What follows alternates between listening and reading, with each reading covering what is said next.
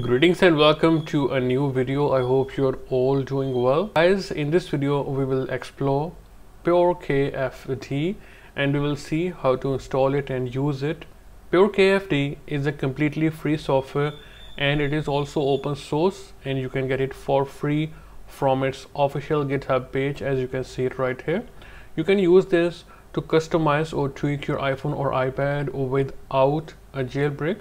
It supports the repos from Misaka and Picasso, as you can see it right here, and from those repos you can install your tweaks all without a jailbreak. Now, talking about the devices and versions that it will support, so for ARM64E, meaning A12 and higher devices, it will support from iOS 15.0 through 16.5 and 16.6 beta 1, and for A11 and lower or ARM64, it will support, currently at the time of making this video, iOS 15.0 through 15.7.1.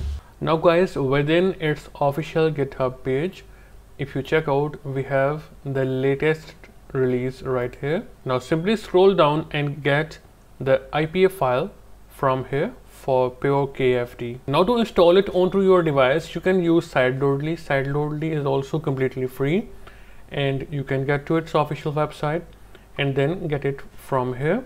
Also, you will need to install iTunes from these official links, and you also need iCloud, so get it from here and install it. Now, as you can see, we have got the PureKFD IPA right here. So as you can see, I have opened the Sideloadly and connected my iPhone via USB. First of all, I want to show you that it is not jailbroken, as you can see it right here.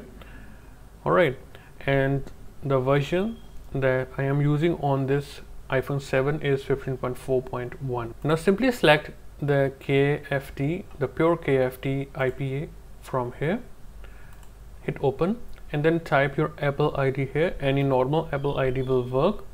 Then simply hit start.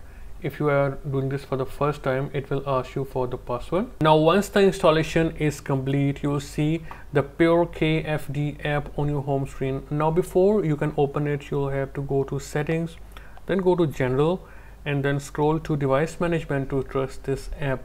Make sure you are connected to Wi-Fi before you trust it. Now you can simply open the app. So the app looks like this.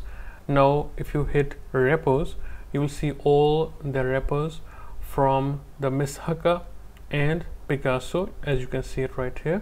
Also guys, please keep in mind that support for Misaka packages is in the early stages. So right now, at the time of making this video, not all packages will install and work, but it is in the development and it will be fixed soon.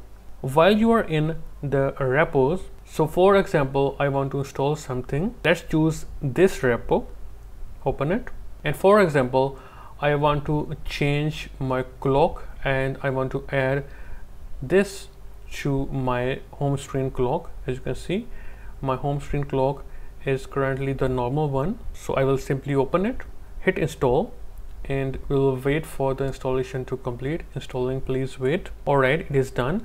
And when now you open installed, you will see that it is properly installed. Now go to home, now hit apply, and then hit respring. Now when you are back, you can see our clock is now changed with this wallpaper. Now to simply remove it, you can go to installed and then swipe, delete, home, apply, then hit respring. Mostly the action is reverted, but if you still see that the tweak you install is still showing up, you can simply reboot your device from here. You can see after a restart, my clock has been reverted to normal. So please go ahead and you can simply experiment with the tweaks from these repos. You can also search for the packages from the search, as you can see it right here. That's all for this video. If you still have questions, please ask in the comment section. I will reply you as soon as possible. I will see you in a new video. Goodbye and take care of yourself.